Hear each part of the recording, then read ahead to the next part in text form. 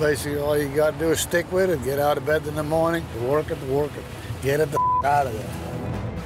Klondike legend Tony Beets is planning to mine more gold than ever before. We're aiming for the 5,000 ounces, and the way the gold price is right now, you get 5,000 ounces, you get $8 million bucks. I mean, what's the matter with that? Tony's already mined all the easy pay dirt on Paradise Hill. Now he's digging out the deepest cuts of his career, the cold cut and the blue cut. So Mike, he's got a bit of pressure on him right now. I told him I want the cold cut and the blue cut all stripped, ready down to pike by the end of the week. So this way we can likely get some natural thaw and work them back and forth. In 6 weeks, Tony's son Mike has removed 2/3 of the overburden from the cuts. Now, he must strip the last third in just 1 week. While one crew strips in the blue cut, Mike leads another crew in the cold cut, ripping overburden, which is loaded into rock trucks, then hauled to the nearest dump site. But temperatures are rising, and the ground is thawing so fast, the trucks are in danger of getting stuck. It's a dangerous game trying to drive when it's this muddy. With the mess they make, we have to make sure we have something there to push the dirt.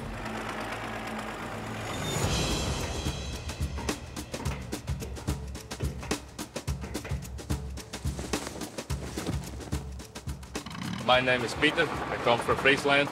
I enjoy it a lot. See a lot of different things that we don't have at home.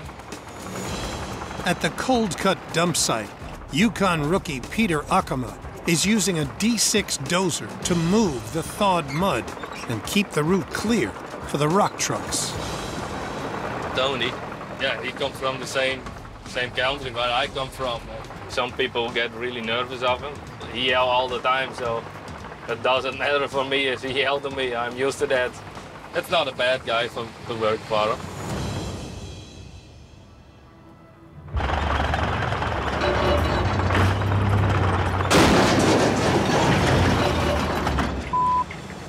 Track run up.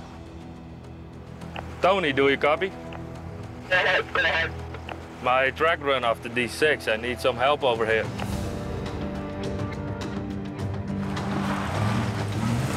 Nick, do you copy? Nick, do you copy? Yeah. Can you bring over that D10 so we can pull that 6 off the dump? The one with the truck. Rock truck gyres, the D6 is broken. You will be dumping another dump until we have it fixed. Until they can get the track back on the D6, the rock trucks will have to use a dump site on the other side of the claim, half a mile away.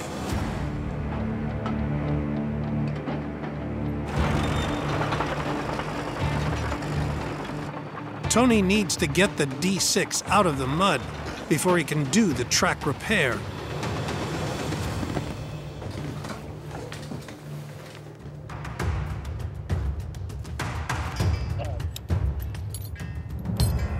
Perfect.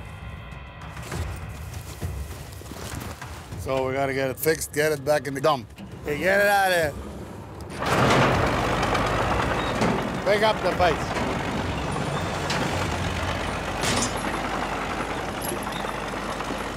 Let's go.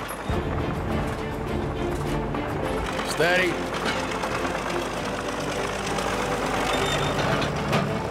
And we'll bring it to the yard and we'll get on that thing ASP so we can get it back working.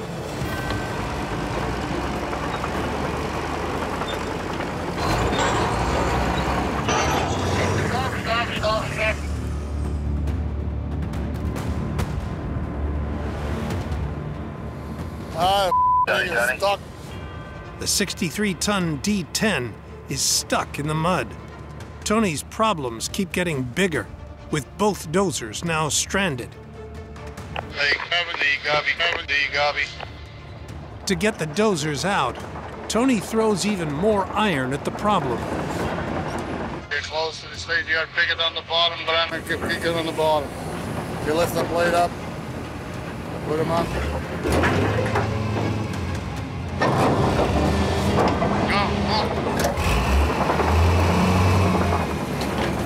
Hold it.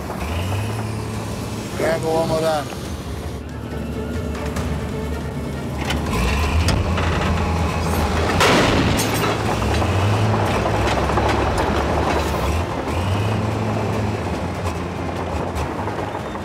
That came out pretty good. D10 hit soft ground, so that in the arse end of the cat. Anyway, I haven't given it a pull with a hose. He came out pretty easy. Should be home free. Yeah, I think so. See how that goes? Yeah. Oh, I think it's cool to walk around here. Yeah, there's just so much stuff. Especially when you want to make something. Worldwide supply chain issues mean tracks take weeks to arrive. Oh yeah, there's plenty of goodies in here. Son Kevin and nephew Mike hope to find an old but usable replacement in Tony's 5-acre boneyard. Do you think we're gonna find something here? We should. You may have to go to the next goodie pile. Ooh. Yep, we got it. Only in his second year mining, Cousin Mike is charged with putting the track back on the D6. Right now, this will be the only D6 running out here. We're gonna need it pretty bad, so yeah, we wanna get this done and get this done right. It's also my first time, so we'll see how it goes. We're using the chain on this end, and then we put the chain over the track frame to the back, and then that's how we're gonna pull the whole track over the track frame towards the sprocket. Yeah, well, for us, it's all new. We're still learning a lot.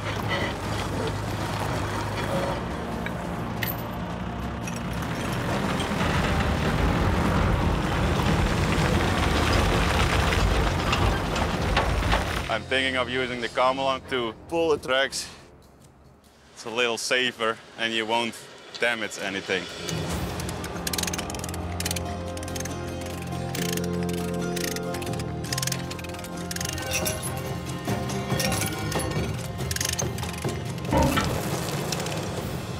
It's not tight.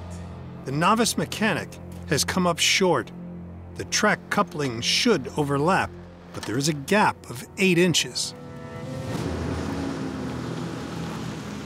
You can't connect to where it is. There's no way you're gonna use the Camelon to pull that track from here underneath all that weight. It's just not gonna happen. So, disconnect this, drop it down. Gonna fire up the cat, then we're gonna go in reverse. Yeah. But we're not gonna run that track. That'll cause this to spin back till we get it to, I'd say right about here. And then we'll slap together.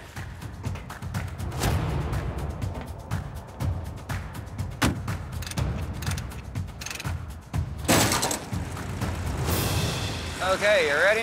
Yeah. Open up the throttle.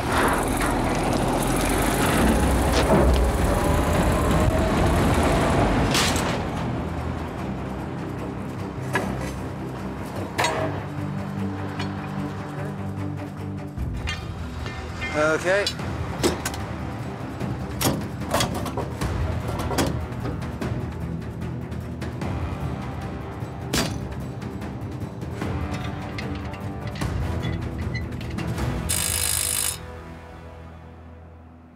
Piece of cake.